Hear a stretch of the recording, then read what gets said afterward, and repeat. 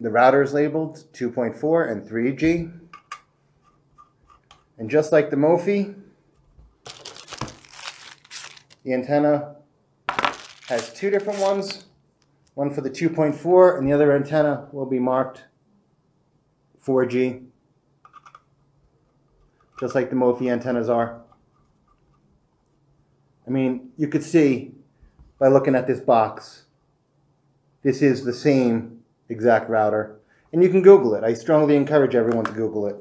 The Mophie and this router are the same. This is $140 cheaper. How much cheaper is it? $140. That's a lot of money, considering the assembly right here took me all of about 3 minutes. And that's all they're doing, is they're putting that card in for you. Okay, I'm going to link to everything that I'm doing below so you can get the right router, but save yourself $140. Now, what is this used for? This is so that we can put multiple devices and use data throughput in our vehicles. So we're going to install this later on in our vehicle, and then I'll be able to connect with my laptop as a hotspot, as all my other phones, any other device that I have that wants to connect on, I can share it with my friends. It's an unlimited data plan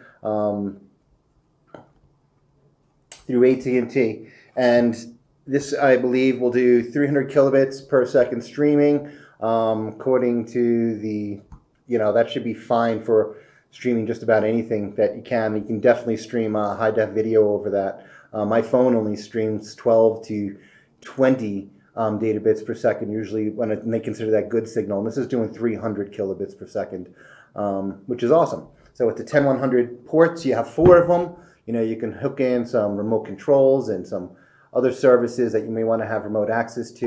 You can do all that now using your router and your 3G connected cellular signal. So that's fantastic. You can go forward or backwards. Okay, so save yourself $140. Put this together yourself. You see what I did? It takes a few minutes.